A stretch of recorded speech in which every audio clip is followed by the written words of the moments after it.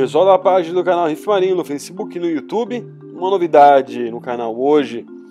Vamos falar sobre o mantis ou as lagostas boxeadoras. Um animal belíssimo. Essas lagostas costumam ser encontradas próximo à costa de mares tropicais e subtropicais e são predadoras letais que se alimentam de caranguejos, camarões, moluscos e peixes. Na verdade, apesar de não serem muito grandes, entre 15 a 30 centímetros, a lagosta boxeadora é um verdadeiro pesadelo dos oceanos, sendo então consideradas como um dos animais mais violentos do planeta. Elas possuem duas patas superpoderosas na parte dianteira que, quando acionadas, são capazes de proferir um golpe com a mesma aceleração de um disparo de uma arma calibre 22 com uma força de impacto de 60 kg por centímetros cúbicos. Agora você imagina, se um humano pudesse acelerar os braços com 1/10 desse poder, seria possível lançar uma bola de beisebol em órbita ao redor da Terra. E não para por aí. Essas patinhas se movem tão depressa que a água próxima a ela chega a ferver, em um fenômeno chamado de supercavitação, além de provocar uma onda de choque capaz de matar a presa, mesmo que a lagosta erre o seu golpe. Assim, com esse movimento ninja, assassina os outros animais. Tipicamente, os aquários não mantêm espécies de mantis entre seus animais, já que, graças aos seus hábitos violentos e sanguinários, eles não curtem dividir o espaço com outros bichos, massacrando seus vizinhos. Além disso, devido ao seu golpe ninja, e do nada a lagosta boxeadora será capaz de destruir os vidros do seu aquário. Veja uma pequena exibição de força da lagosta boxeadora com o marisco. Escutem o barulho.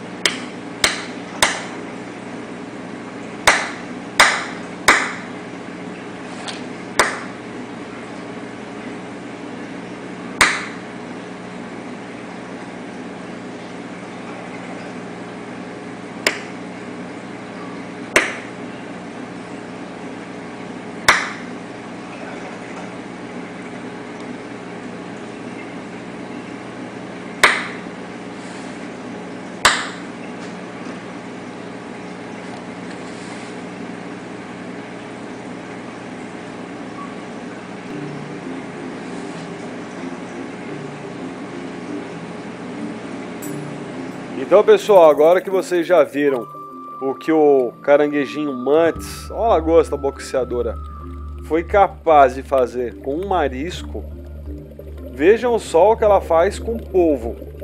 Ele localizou, através dos seus sensores, dos tentáculos, a toca do mantis e foi lá tentar pegar para comer. Vejam o que aconteceu com ele.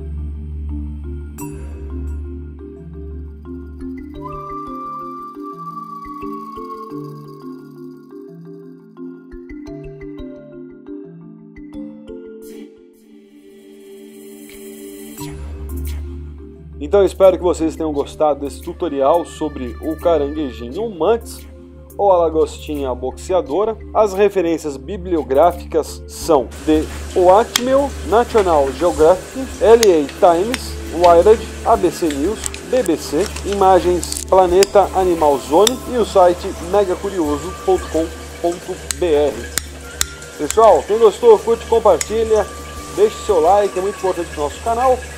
Se tiver alguma pergunta, dúvida, poste abaixo. Um forte abraço a todos e até o próximo tutorial.